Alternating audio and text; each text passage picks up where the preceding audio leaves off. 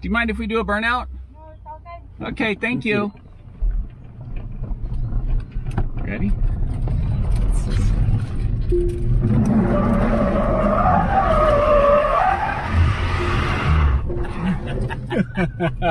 In 1957, Ford introduced the El Ranchero, a pretty unique design with the sedan front end combined with a truck back end. It was a total success, and Chevrolet took notes, and in 1959 they released the legendary El Camino, which sold over 22,000 units in the first year. Sales went up and down, and it even got temporarily canceled at one point, but for the next 28 years the El Camino would go on to become one of the most unique and legendary vehicles in the States. Forward to 2019, and in spite of there being more cars than ever before, combined with the fact that the most popular is a Chevy truck, it's a total surprise that there currently is no sedan-based truck.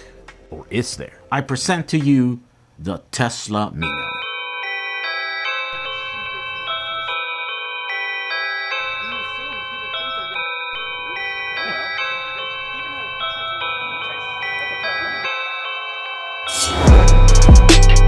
Oh wow, this is a fancy one. It has the thing. Yeah, but don't try and open it. It might fall off. So, doesn't it feel weird sitting in a Tesla this high? They're in the air. Wait, is that because they're too pressurized, or is because it's yeah, we jacked them all the way up just to see to break them loose? Well, to see how high we could actually get it. Oh, and so we need to let some air out and give it a more dampened ride. So this has like no traction control, no nothing. This is just... No, traction control's been turned off. Turned off. For the dirt. Oh, look at people just stare at it. They're like, is that a train wreck? Because it looks like a train wreck.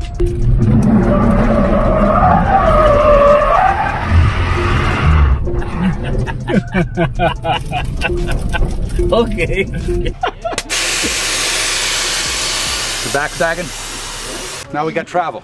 All right. How did this thing come about, man? Well, you know, we used to haul our electric dirt bikes out to McCain Valley in the desert with Michael, and we're driving down the road one day with our electric bikes, and we're like, hey, how cool would it be to stick them in something with autopilot and use an electric car for it? And there's no electric trucks, so we both kind of just looked at each other at the same time. We're like, let's chop up a Tesla, because we got plenty of them here to play with, and I guess that's where the Tesla Mino was born.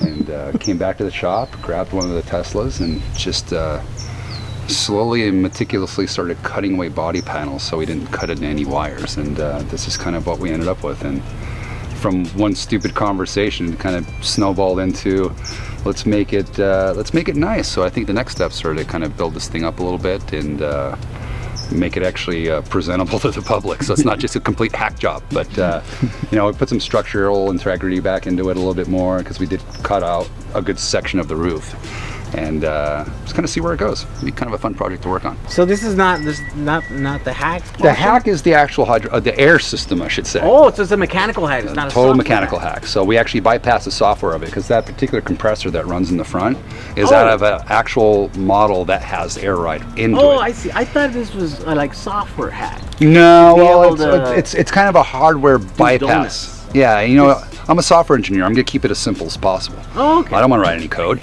You're a software engineer, so he's not going to hack it. No, I'm going to cut up some wires and put some switches on it and make it look cool. Okay. But yeah, that's the fun part. Oh, okay. So yeah, basically we took the compressor out of another model, and then Michael and I kind of remapped and retraced what wire did what. And I figured out the solenoids in there and what actuates the pumps. So we actually reused the original pumps, the original solenoids and everything out of a car with air already in it. And then we kind of spliced all the wires together to control each wheel, so I could put the ride height back up. And the regular stock Teslas that have air ride on them have a sensor for ride height. Yeah. This one, I didn't put any of those sensors on, obviously. So I could jack it up as high as it will let me mechanically go. Yeah. And that's how we got some of the height out of it. I think it went up a total of 6 inches. 6 inches? Yeah. So that's why the big tires are on. Exactly. What are the big tires? So those are BFGs. They're a very awkward size. They're on I believe a 19-inch rim, and they're only like 29s. So it was a little bit of time to look for those. Michael actually found them online. We had a custom order them. They don't actually fit that car at all. That rim is too small, so we had to do some real hacking. Yeah, and you got to grind on a little bit of it, and the lower control arm or the lower part of the spindle does not clear the rim. So we actually took a grinder to it. Yeah, this is version 1. So this is proper hacking. Exactly. This is the ghetto part. But we had to grind out quite a bit of metal there. But the original, idea is to put a different spindle on it eventually. Yeah. Maybe give it some different wheel travel. Ooh, a custom spindle? Custom spindle. Yeah. Whoa. Okay. Exactly. Same calipers. This is next level hacking. So next level hacking. We're actually going to do it right. And this is all just to increase the fun level. Exactly. We're just doing this for fun. As I said, it started with a conversation with 2 guys driving their electric Alta bikes out into the desert and said, hey, how much fun can we have with this? And then literally we brought it in here. We had like 4 or 5 guys on it, and we spent around 3 or 4 hours cutting everything away. And this is what kind of ended up. And from now, at this point, we're just going to try to make it work better and better and kind of put it all together and make it right. Yeah. Well, let's go ride it. Let's go ride it.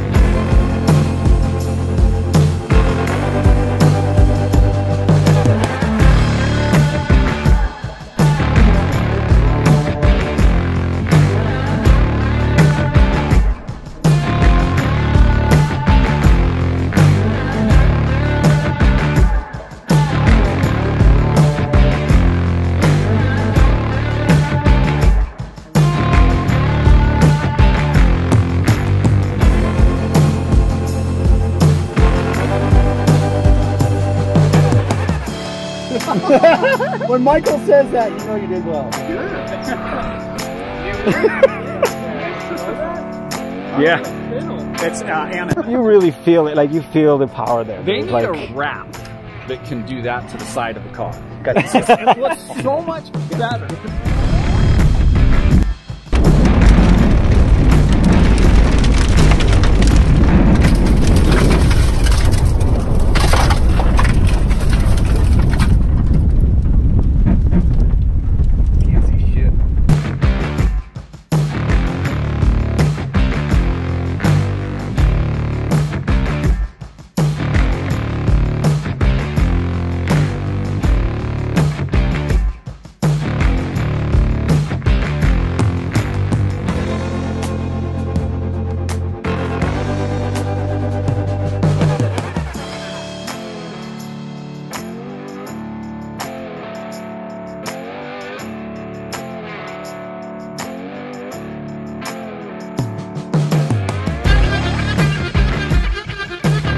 Thank you for watching this video. Make sure and check out evwest.com, the sponsored, if you need any parts for your electric car conversion, like this sweet Panasonic and Sony 100% genuine 18650 battery cells. With that, I say once again, thank you, and see you in the next video. Bye.